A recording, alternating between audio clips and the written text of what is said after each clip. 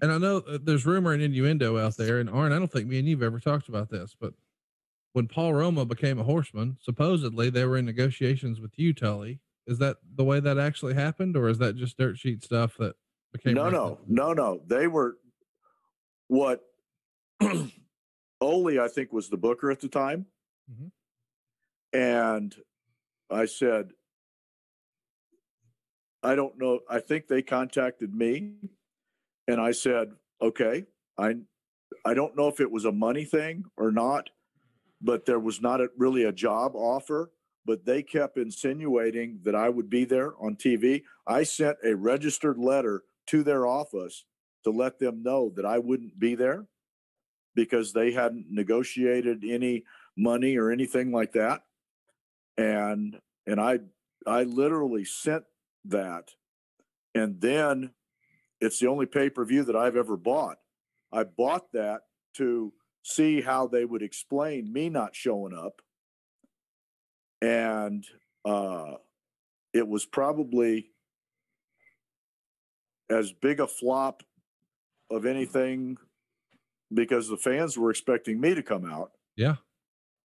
And Paul Roma came out, and it really wasn't fair to him. No. But the audience didn't like it at all, I don't think. Arn, what do you remember about that?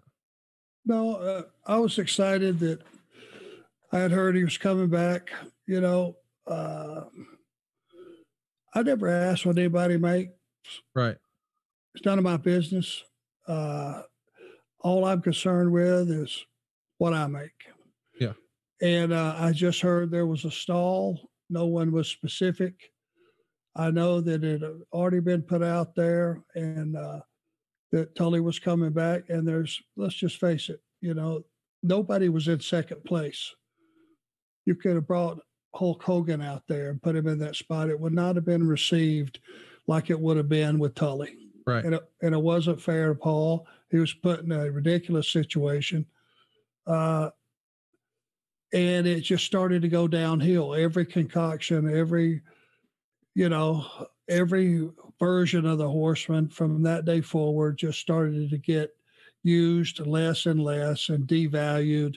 And it was just a placeholder on the card. And it was basically the only thing that was over anymore was the name. That was it. That and this. You know, the group was not over. We weren't used in a capacity that we could get over because we were just, you know, midway to first match after intermission. And when you get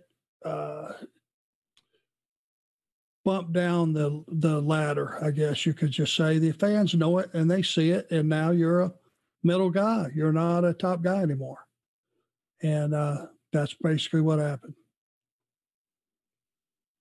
Well, we're all top guys for getting to listen to this today. It's so cool to catch up with you guys and just listen to you talk about your shared experiences.